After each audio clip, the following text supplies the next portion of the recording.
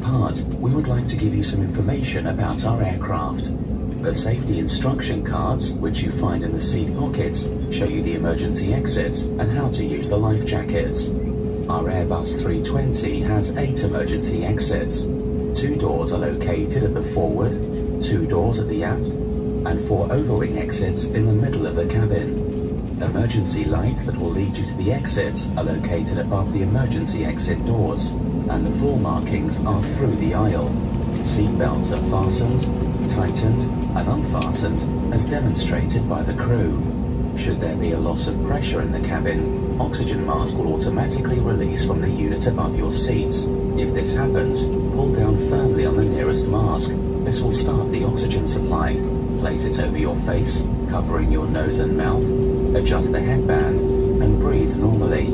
It is important to attend yourself first before helping your child. There is a life jacket stored in a pouch underneath your seat. In case of water evacuation, remove the life jacket from the pouch. Place the life jacket over your head like this and clip the tape around your waist. The life jacket is inflated by pulling down sharply on the red tag. Only inflate the life jacket as you leave the aircraft, never inside the aircraft. The jacket can also be manually inflated by blowing air into the mouthpiece. A light is attached to the jacket for signaling. Should you leave the aircraft through an overwing window exit, then inflate your life jacket outside the aircraft.